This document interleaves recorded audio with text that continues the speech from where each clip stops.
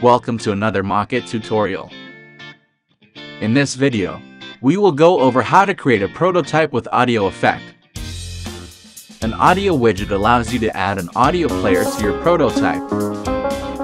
This allows you to display music or any sound effects in a prototype. Let's get started. We will start with a music app.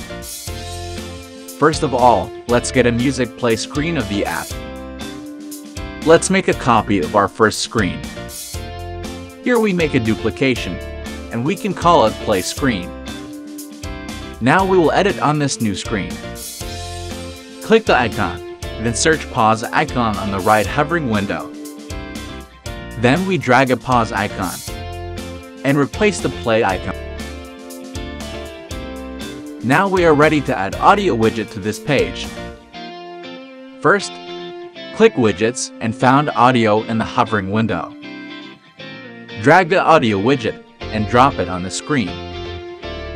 Then, let's click the audio widget. You will find the settings board appearing on the right side of the screen. This time, we paste our music link in the box. Here you can select forms of playing. In this prototype, we select autoplay and hide controls. When you select hide control, the audio widget becomes invisible.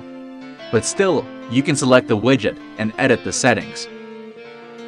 Let's go back to the first screen and create an interaction from the play button to the play screen. If you tap the play button, it will jump to the play screen, then begins autoplay. Completed. Let's have a preview to this audio prototype.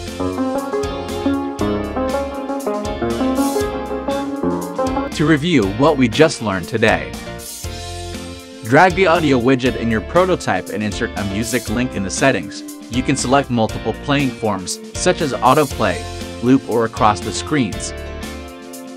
Don't forget to give us a thumb up, and welcome to subscribe our channel for more design inspiration. Thanks for watching, and we'll see you in the next Mockitt tutorial.